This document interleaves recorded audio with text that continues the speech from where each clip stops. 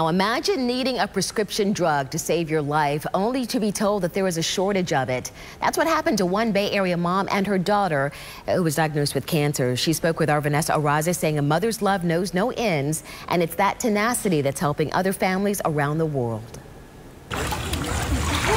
This is how an 11-year-old should spend their days. Not a care in the world, lounging in the pool.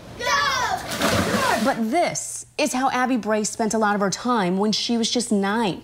She was diagnosed with acute lymphoblastic leukemia. That was really tough for me as caretaker to my child when she asked me, am I going to die because I don't get my medicine? Laura Bray is Abby's mom. She was told 2 of the 3 prescription drugs her daughter needed were under a shortage, and basically to move on. That is not how it works for a mom whose daughter is fighting cancer. So she got to work, using her knowledge as a business professor to help lead the way. The knowledge that I had in supply chain is what I used to help find the drugs for my daughter. She found them, but knew there were so many other families just like hers. Thus was born Angels for Change, a nonprofit that helps families find the drugs in short supply that they need.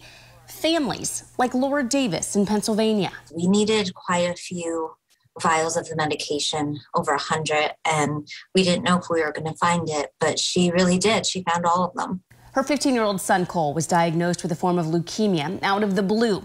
A pharmaceutical company connected the 2 moms, and today, Cole has the medication he needs and will return to school next week. I believe in the goodness of people. I believe in the power of people working together when called into action to solve problems. Bray says a majority of the time, it's all about connecting the supply chain with the people. She says a pharmaceutical drug shortage could be as minute as the wrong phone number in the ordering process. Now, she does this solely on volunteer basis, and this is self-funded.